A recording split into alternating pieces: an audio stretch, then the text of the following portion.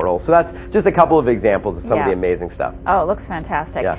Now, speaking of vacations, a new video camera lets you capture all of the excitement hands-free. Tell us about the uCorder. This is it. Can you believe it? Look how tiny it is. This is only 2.5 inches tall. It's the uCorder Pockito.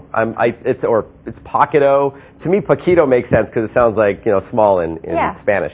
Anyways, the idea is that it is a wearable video camera. So you simply, you can see how small it is. Small as my finger. Clip it onto your shirt, or you can use some of the accessories that it comes with, and then you can do things like, mountain climbing or riding, cycling or skateboarding.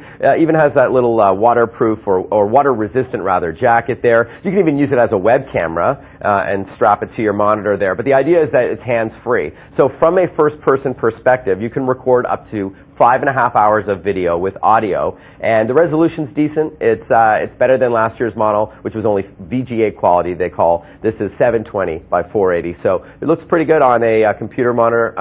Better during the day than at night. There's no light or anything like that. But for under $100, it's a neat way to capture some of the more exciting things that you're doing that you want to use your hand. You don't want to hold the camcorder for, is what I'm trying to say. Yeah, that's really neat. Yeah, so tiny. Cool stuff. Yeah. All right, from the mailbag, Jill R. from